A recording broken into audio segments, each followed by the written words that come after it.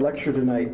My name is John Donaghy, and I'm Director of Campus Ministry at St. Thomas Aquinas, and also part-time lecturer in the Department of Philosophy and Religious Studies here. And I'm very happy to invite you to tonight's lecture. Father Michael Fahey is the Emmett Dorr Chair in Catholic Theology at Marquette University, and he's editor-in-chief of Theological Studies, which is one of the major theological journals in Catholic thought in the United States, probably the major one. He's also had a distinguished career, including being former dean and professor of theology at St. Michael's College in Toronto, and former president of the Catholic Theological Society of America. He has a doctorate from the theology from the University of Tübingen in Germany, and he could probably tell you very many interesting stories about his professors, who included Hans Küng and Ratzinger, what's his first name? Joseph Ratzinger, who is now a cardinal. Very interesting variety of people. He teaches sometimes, although most of his work is in the editing and other work, he teaches mostly in ecclesiology and ecumenism. And in his ecumenical work has been doing work with the U.S. Catholic Bishops' Conference, with the Orthodox Church in the United States. We're very happy to have him here tonight, sponsored by St. Thomas Aquinas Church and Catholic Student Center, with some funding from the Monsignor Supple Endowment Fund. We also are very grateful to the Committee on Lectures, funded by GSB, which also has helped us in this. Father Fahey is a member of the Jesuits, and he was going to speak to us. I wanted to add that in. I'm a graduate of a couple of Jesuit universities. And, but he's going to speak tonight on salvation, who can be saved, a Catholic perspective. Let's all welcome Father Fahey.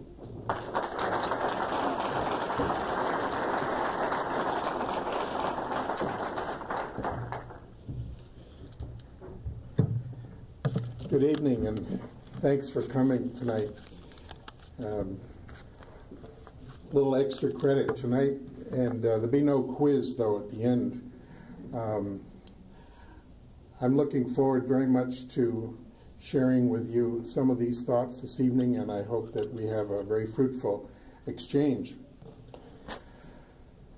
I'm happy to be here this evening in Iowa. And I remember the day in the early 1940s, if you can believe it, when I first opened an atlas of the USA, and I looked to find where Iowa was located. The reason I did that was that my sister, Madeline, had volunteered to join the Waves, the Women's Navy's auxiliary, and she was assigned to Cedar Falls. And her weekly letters that she would write to the family described excursions to various places nearby, especially one special honor that she had to be invited to dinner in Waterloo at the home of the famous Sullivan family. You recall that during the war, the 5 Sullivan brothers, Joseph, Frank, Albert, Madison, and George, all perished when their ship, the USS Juno, sank during the war. I think that was 1942. And to me, as a Connecticut lad, I said, I dream of the day that I'll get to Iowa, so here I am tonight. I'm especially grateful to those that invited me to offer here at Iowa State this Monsignor James Supple lecture. And the topic, as you've heard, is salvation. Who is saved? A Catholic perspective. For the complete answer to the question, who is saved, please consult God. Only God knows. And be prepared for an answer something like, you'll find out when you get here.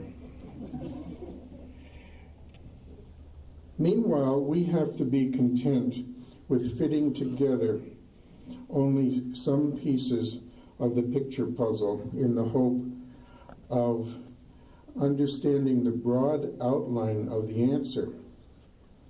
So our purpose here this evening is not to enter into a debating match,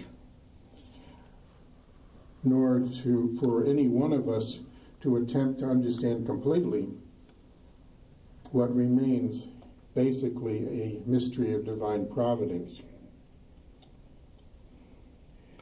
I collected my thoughts on the subject in the way that I know best, and namely, I had to do that as a Catholic theologian, but a Catholic theologian with ecumenical instincts, because since the 1960s, I've been involved in a series of profitable dialogue with other Christian churches, especially the churches of the Christian East, and more recently with representatives of several other major religious bodies. It's not surprising, therefore, that my theological reading of the question, who is saved, I interpreted this way. This is the way I understand the question. Who, after completion of life on this earth, can reasonably hope to enter definitively and joyously into eternal glory and to see God face to face? That's the way I interpret the question. And I know that there are other ways of asking it. For instance, as I did some more reading to prepare for my talk, I came to recognize that especially for evangelical Christians, the question is understood differently. Brother, sister, are you saved? This typically refers more to the here and now, to one's situation of individual conversion. Have you made a decision, stirred by preaching and by response to the Word of God, here and now, to accept Jesus Christ as your Lord and Savior? Have you been born again so that your much changed life will edify others and witness to your belief in the Lord? The evangelical formulation of the question suggests, I think, that the conversion moment is profoundly personal and palpable. It's something you can feel when it hits you. Whereas for most Catholics, being saved now means being in the state of sanctifying grace, as week by week one responds to one's baptism through communal worship at the Lord's Supper and through a moral life in conformity with the teachings of the gospel, with only rare, palpable, sensible consolation. These two manners of understanding the question are ultimately and mutually not exclusive, although, as they say in the vernacular, it takes a while for the evangelical and the Catholic to understand where they're coming from. Catholics place less stress on an identifiable moment of conversion rather than on how his or her baptism and entry into the church gradually assimilated as one grows under grace and divine assistance in the midst of the church affects one. You will note, too, that my presentation sometimes shifts from a theoretical consideration of our ultimate salvation as Christians to a description of the missionary outreach to bring the gospel to other people. In my presentation, I quote some notable New Testament citations that I take to refer to the final glory, the moment of seeing God face to face. I also touch on various moments of church history, especially during the early church, some shifts that took place in the Middle Ages, some things that happened with the Age of Discovery when Europeans discovered that there was such a thing as North and South America. And finally, I give some authoritative texts that Catholics have formulated about that famous phrase, outside the church, there is no salvation.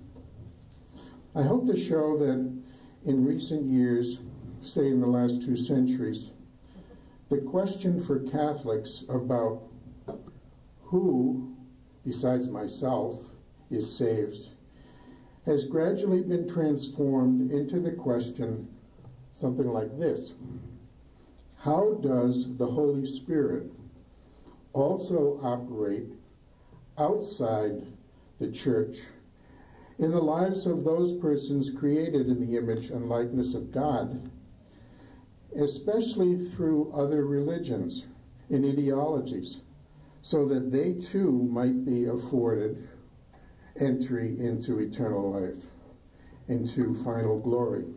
This raises the question whether certain absolute exclusivistic assertions made by Christians about no salvation outside the church are still valid. In other words, can other religions besides Christianity, in and of themselves, be vehicles of grace for the Holy Spirit? With new understandings of the human population of our planet, and with less distorted readings of the world's other living faiths, and with the goading by the Holy Spirit urging us to reflect on the piety and the worship of our neighbors, we've come to formulate the question of ultimate salvation somewhat differently today. Recently, the New York Times ran a full-page ad announcing that the award-winning novel by Jan Martel, a theology student, by the way, studied at one of the schools that I taught at. Jan Martel's novel, The Life of Pi, has already sold 1 million copies. And it's extraordinary because it's a novel about a Hindu boy from India who becomes Christian and goes on to survive 260 days aboard a life raft in the company of a live 450-pound Bengal tiger. What a story. Prior to the oceanic adventure, the youngster by the name of Pi, after examining the beliefs of Hindus, Muslims, and Christians, seeks out a local Catholic priest and says, "Father Martin, I would like to be a Christian, please." And the priest replied, "You already are, Pi, in your heart. Whoever meets Christ in good faith is a Christian." Much of the success of that novel, I think, is resting on the light that it shows about the power of religion to bring about our salvation and even the salvation of our neighbor. Hollywood has a deservedly bad reputation for its stereotypical depiction, such as the depiction historically of African Americans or Asians. Rarely do we see anything except simplistic portrayals of the values in other religions in Hollywood movies. So for the first time in my life, very recently, I was astounded to see a film, The House of Sand and Fog, in which the protagonist, played by Ben Kingsley, prays on his knees in a credible way to God as a pious Muslim. And he begs God to avert the tragedy of his son's death.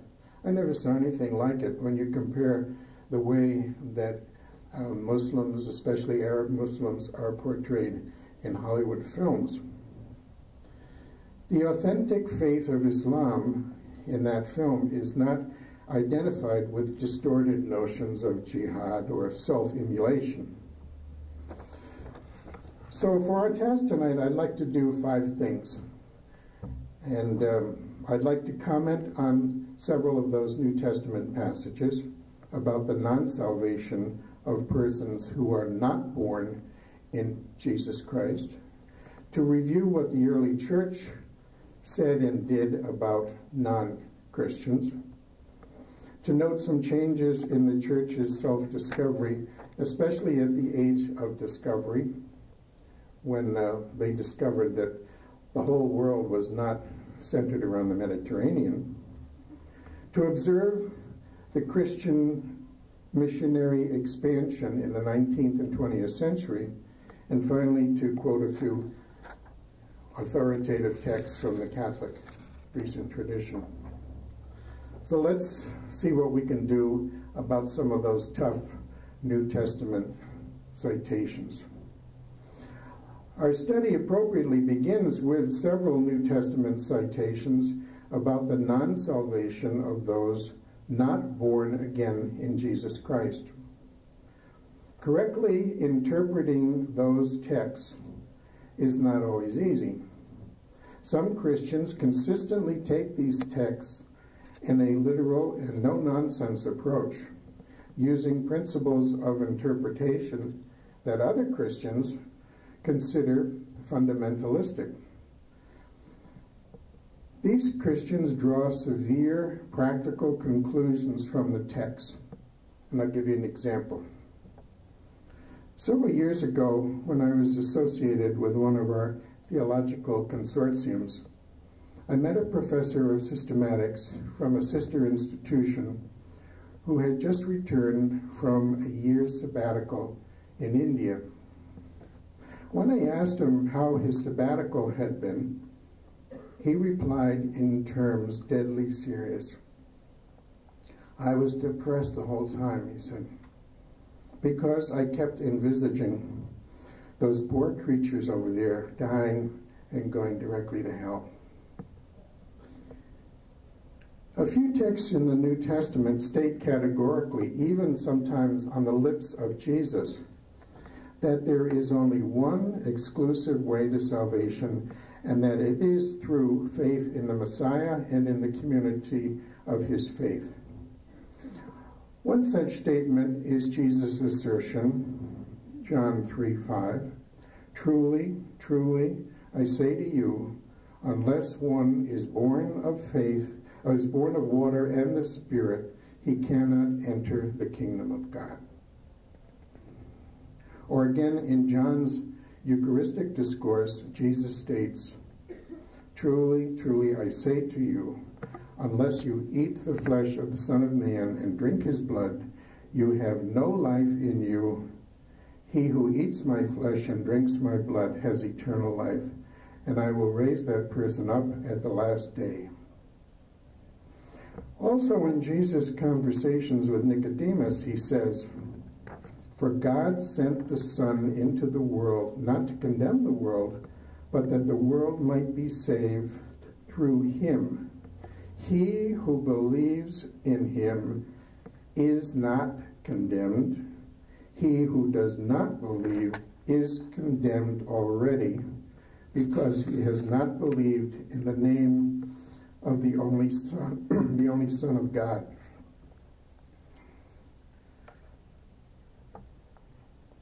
At the end of Mark's Gospel, the apostles are mandated to evangelize the world in order to ensure humankind's ultimate salvation. "Go into the whole world, proclaim the gospel to every creature. Whoever believes and is baptized will be saved. Whoever does not believe will be condemned." Now, how are these dire and exclusionary texts to be interpreted? A Catholic approach to this challenging question is that no single biblical assertion can ever be interpreted in such a way that would contradict the totality and entire context of the Bible's Christian faith. If there seems to be a contradiction, this is a sign that we need to reconsider the way we understand that particular scriptural passage. We are called upon to use all the means available to us, not only prayerful contemplation, but also the tools of rhetorical analysis, historical methods, to properly contextualize these difficult sayings. This holistic approach to interpreting one aspect of Revelation is known as the appeal to the analogy of faith, which weighs seemingly contradictory statements against other truths of the faith and within the whole plan of Revelation. Any formulation that promotes a thoroughly absolutist, exclusionary understanding of who has access to salvation as Christian belief needs to be balanced off with the doctrine, which is likewise strongly affirmed in Scripture, of God's universal salvific will. In other words, the belief that all men and women created in the image and likeness of God are destined for eternal bliss, for what is called the beatific vision. And this should make us cautious about affirming that only a minority of human beings reach beatitude. And if Christians are a minority, then only a minority would, according to that view, reach the beatific vision. One of the classic texts asserting the universal salvific will of God is 1 Timothy 2:3-4. God, our Savior, who desires everyone to be saved and to come to the knowledge of the truth. This conviction is further cited in the Pauline corpus, where Paul states, for example, "For God has consigned all to disobedience, that he may have mercy on all." Or again, "For as in Adam all die, so in Christ shall all be made alive." Or as Paul said at another time, "And Jesus died for all, that those who live might live no longer for themselves, but for him who for their sake died and was raised." Now, we could spend the whole evening interpreting these and similar New Testament texts. If your church community supports these texts as thoroughly exclusionary, I doubt that any appeal of mine or my church will convince you of another interpretation. Even within one community of faith, there may be differences of opinion. What is important, I think, is that we treat the convictions of the other with respect, and that we at least envisage the possibility that the opposing conviction may be the correct one or even partially correct.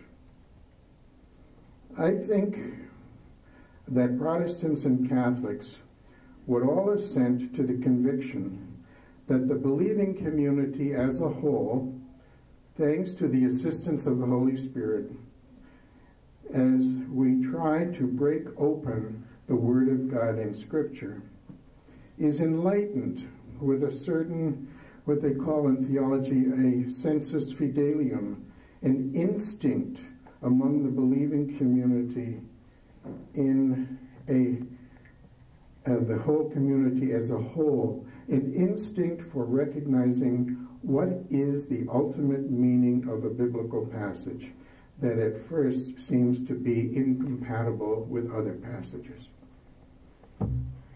Let me move on in part 2 to some experiences of the early church and how the early church faced the problem of salvation.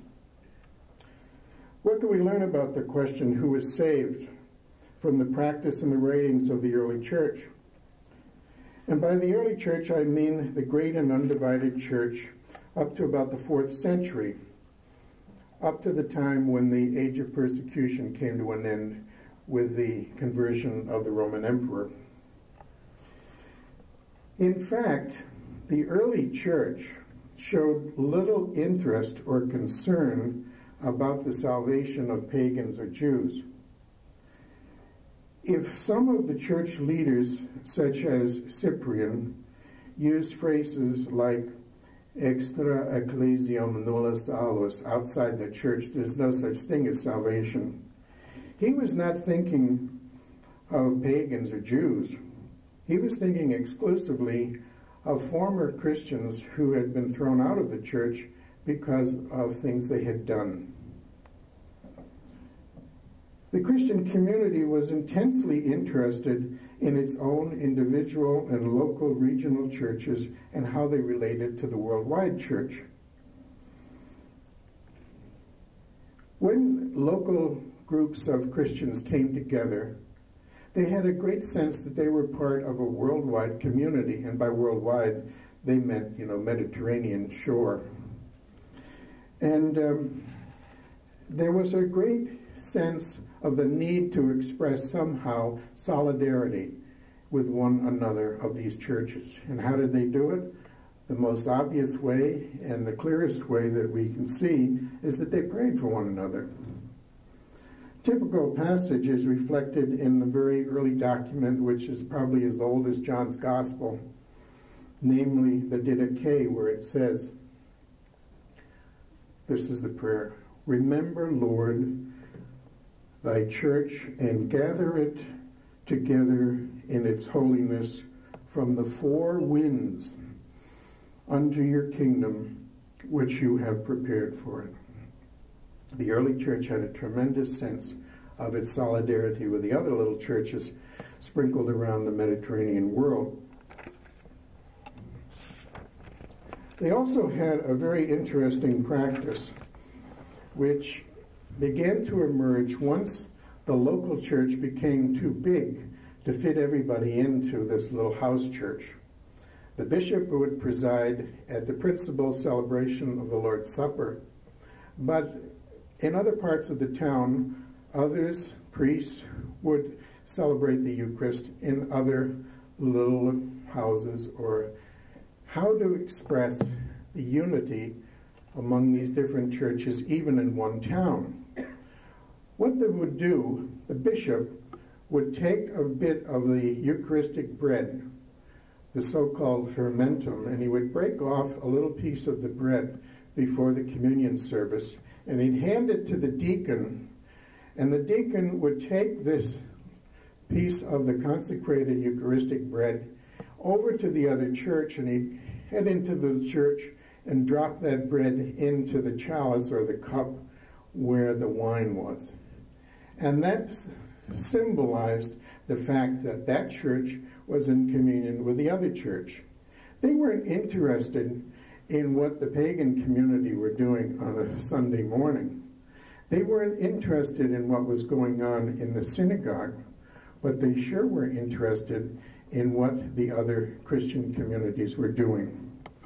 They had other ways of expressing their unity through the exchange of letters, through the invitation to other bishops to come at the moment when a bishop was going to be consecrated or ordained as a bishop, and they'd get bishops from the neighboring churches to come and to be present and to impose hands at that time. There was a tremendous exchange of letters. They almost became sort of credit cards before the time. If you were going to be leaving Carthage and going to Rome, you would get a letter from your bishop that would say, "This man who is holding this letter is a Christian in good community in my church, and when he gets to Rome, please put him up for free 3 nights at your house and feed him and take good care of him." No longer than 3 nights, though. And then after that, make sure that he can participate in the Eucharistic worship of your local church. There was all these exchanges of letters and prayers and gestures, but the early church did not stay awake nights worrying about who was saved and who was not saved. There was a whole different way of looking at things. There was one notable example, however. And that, I think, you may have thought about yourself.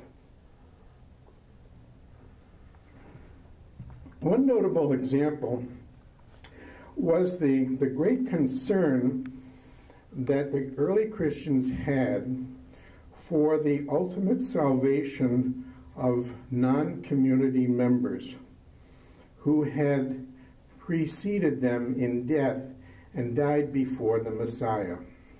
So that would include, for instance, the father of Jesus, Joseph, the patriarchs, David, Solomon, Esther, Ruth, all these holy people of the Old Testament.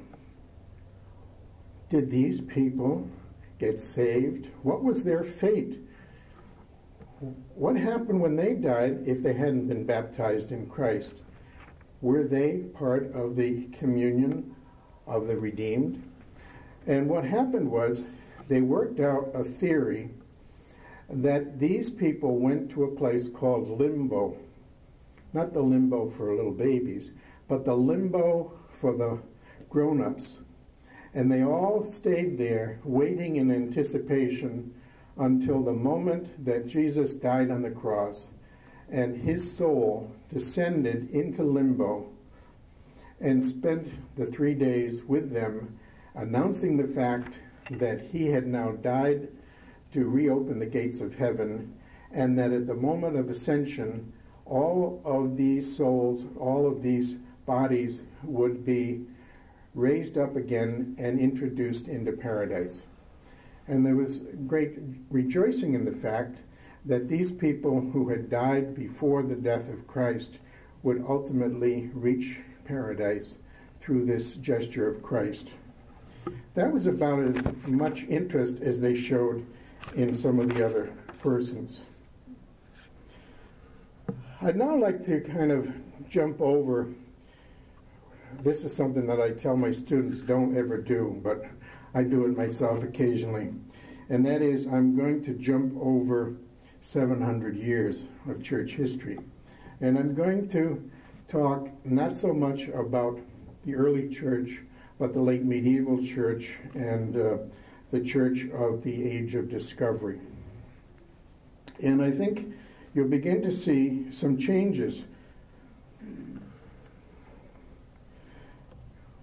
We now had a period of about 125 years when the churches of the West decided that they wanted to get back the Holy Land for themselves. They wanted to get rid of the Muslims. They wanted to get rid of any residue Jews that were still there, that had not emigrated elsewhere. And they had a whole series of wars against the Holy Land and against these infidels. The purpose was supposed to be religious, but it very rapidly became an economic and political thing. And at the time of this, they actually destroyed some of the Eastern Orthodox churches in places like Constantinople. And it wasn't all a religious, as you know from your courses in history, it wasn't all a religious event. From that period of time, there emerged some notoriously triumphalistic assertions about the church. And you think that some of those statements in the New Testament were exclusionary. Wait till you hear what some of these popes had to say about who could get into heaven. These declarations, though, which I'll cite in a minute, were not intended to apply primarily to the Jews or to the pagans, but they were intended to apply to Christians who had become heretics, whether they were Albigensians, whether they were Pelagians, whatever they were. These are statements to scare these people. Pope Innocent III said, okay, you Waldensians, if you want to become a member of the Christian church again, remember this. We believe in our hearts and confess with our lips that there is one church, not that of the heretics, but the Holy Catholic and Apostolic Church, outside of which there is no salvation. See what he's done? Shortly thereafter, at a council presided over by the same Pope, he made the language even stronger by saying not just no one, but no one at all. There is one universal church of the faithful outside of which no one at all is saved. And Boniface VIII, the Pope, in a document in the 13th century said, "We are obliged by our faith to believe and hold that there is one holy Catholic and Apostolic Church. We declare and state and define that every human creature, for every human creature, it is a matter of strict necessity for salvation to be subject to the Roman Pontiff." Now that's raising the stakes even higher. It's not just the Catholic Church, but it's the Roman Pontiff. Papal assertions such as these are of questionable import, but they have hung around, they hovered over the Catholic Church and shaped its catechesis, its teaching, for many, many years and many centuries. It's not surprising that in modern times, even in my lifetime when I was growing up in New England, that we had this famous priest, Father Leonard Feeney, who was a Boston priest, a poet, a chaplain at Harvard University.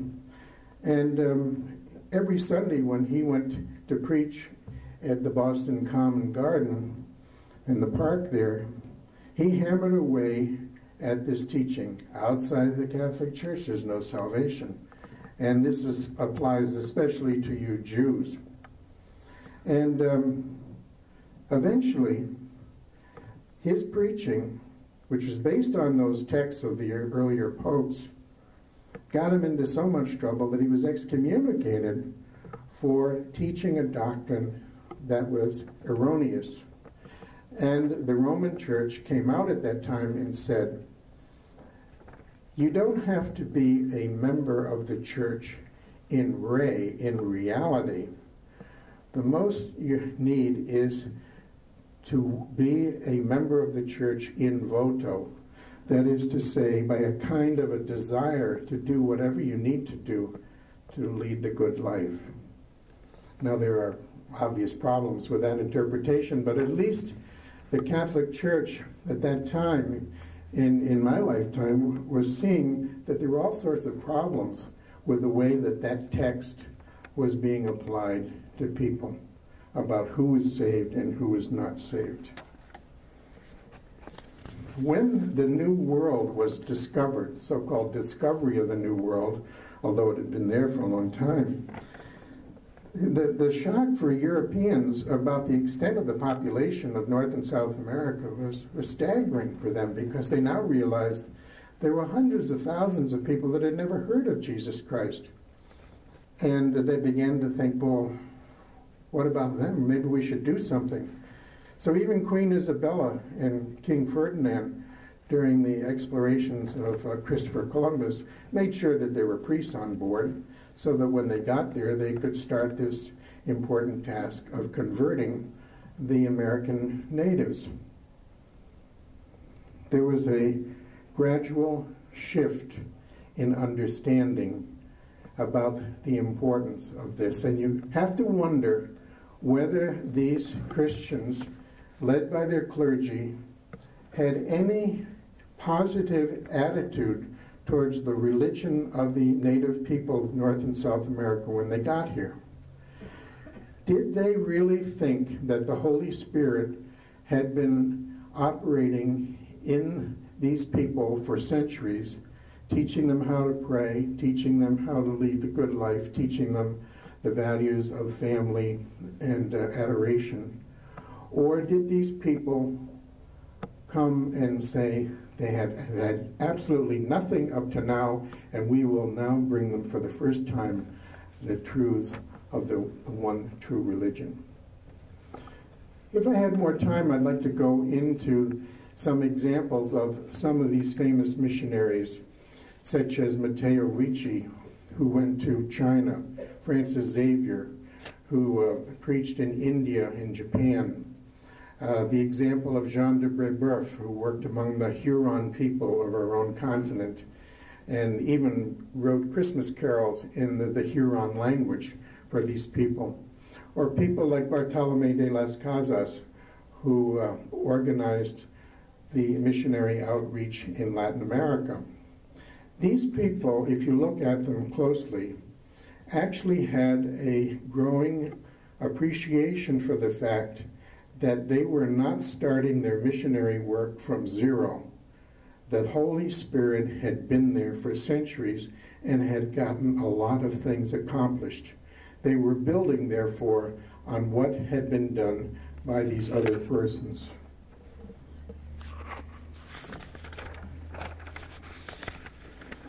With the arrival of the 19th and 20th century, what shifted now was that the method of transportation was so much easier that it was pretty easy to go by a steamship from Europe to other parts of the world.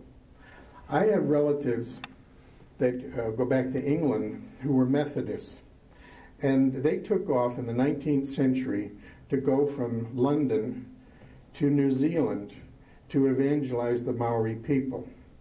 It took them over 2.5 months to get to Auckland.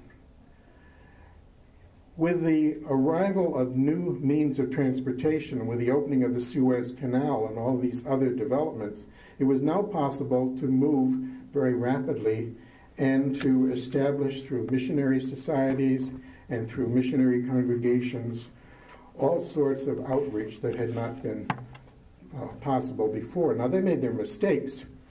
When some of the British missionaries arrived in the Pacific Islands, they were quite shocked by the fact that the sexual libido of the Pacific Islanders was so notable. And they said these people need not only the gospel, but they need a good antidote to libido through the drinking of tea, that this would be a big help for them. And that's one example of inculturation gone awry.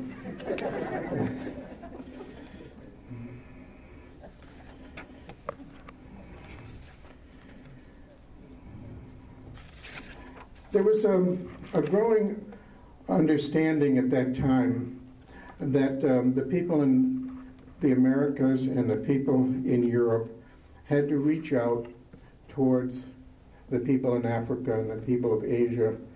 And we had quite a lot of identification in the outreach and the evangelical work of our missionaries. Some of it was perhaps mistaken, but some of it was very profound indeed.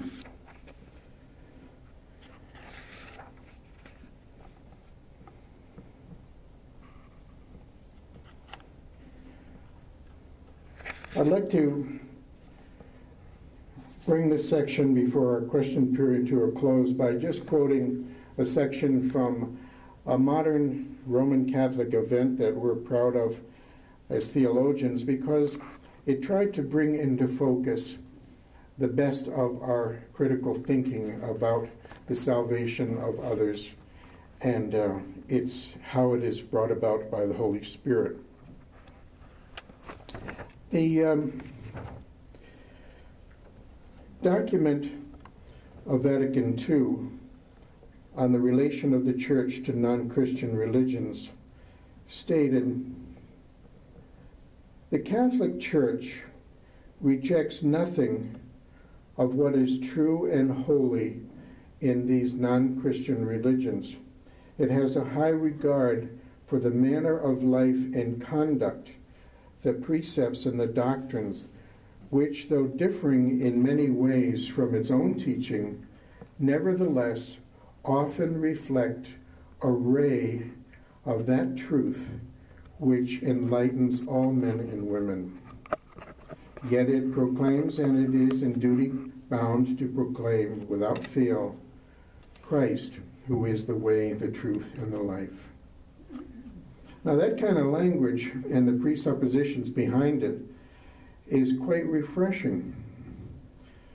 It's open to humble and different interpretations, certainly, than what we saw at an earlier period of time. When, after the council, they decided that they would formulate in perhaps even simpler language in the Catechism of the Catholic Church, published in English in 1994, the first thing it said was, "How are we to understand the affirmation, 'Outside the Church there is no salvation'? An affirmation often repeated by the Church Fathers. Reformulated positively, it means that all salvation comes from Christ the head through the Church, which is his body. Basing itself on Scripture and tradition, the Council teaches that the Church, a pilgrim now on earth, is necessary for salvation, that Christ is present to us in his body, which is the Church. He himself explicitly asserted the necessity of faith and baptism, and thereby affirmed at the same time the necessity of the Church, which men enter through baptism as through a door. However, those who, through no fault of their own, do not know the gospel of Christ or his Church, but who nevertheless seek God with a sincere heart, and moved by grace try in their own actions to do his will as they know it, through the dictates of their conscience, these too may attain eternal salvation." There are a number of things that I haven't had a chance to touch on. One of them, which would make an interesting talk